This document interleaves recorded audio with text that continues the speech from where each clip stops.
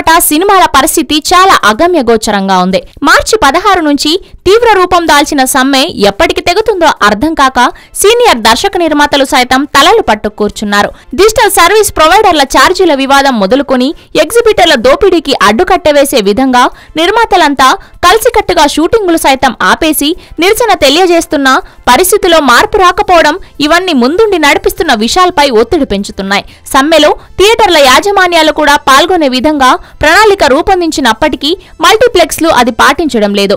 ఇతర భాషా సినిమాలతో పాటు పాత తమిళ సినిమాలు వేసుకునే వెసులుబాటు ఉండటంతో ఏదో ఒక రకంగా పబ్బం గడుపుకుంటున్నారు. దీన్ని ఆసరాగా చేసుకుని పరభాషా చిత్రాలను అదే పనిగా విడుదల చేయటం ఇప్పుడు విశాల్కు తలనొప్పిగా మారింది. తమిళ సినిమాలు మాత్రమే వేయకూడదు, కానీ తెలుగు, కన్నడ, మలయాళం, హిందీ, ఇంగ్లీష్, మరాఠీ, బెంగాలీ సినిమాలు వేసుకోవచ్చు. కాబట్టి వాటిని ఇప్పుడు థియేటర్ యజమానులు అవకాశంగా తీసుకుంటున్నారు. మొన్న శుక్రవారం విడుదలైన రంగస్థలం చెన్నైతో సహా తమిళనాడు మొత్తం భారీ ఎత్తున విడుదల కావడమే కాక ఒక తమిళ స్టార్ హీరో రేంజ్ బిల్డప్ ఇవ్వడంతో ఓపెనింగ్స్ కూడా భారీగా వస్తున్నాయి.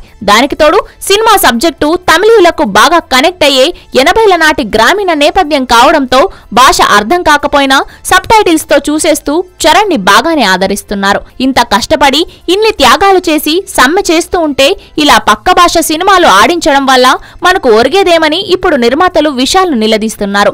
ఇప్పుడు వాటిని ఎలా అడ్డుకోవాలి అనే దాని గురించి విశాల్ తీవ్ర సమాలోచనలు చేస్తున్నట్టు టాక్. ఒకవేళ సమ్మె ఇప్పటిలో ఆగకపోతే 20న వచ్చే భరత్ అనే నేనుకు తమిళనాడులో ఇబ్బందులు ఎదురు కావచ్చు. మరి విశాల్ ఈ ఛాలెంజ్ ను ఎలా ఫేస్ చేసి పరభాషా నిర్మాతలను ఒప్పిస్తాడనేది ఆసక్తికరంగా మారింది.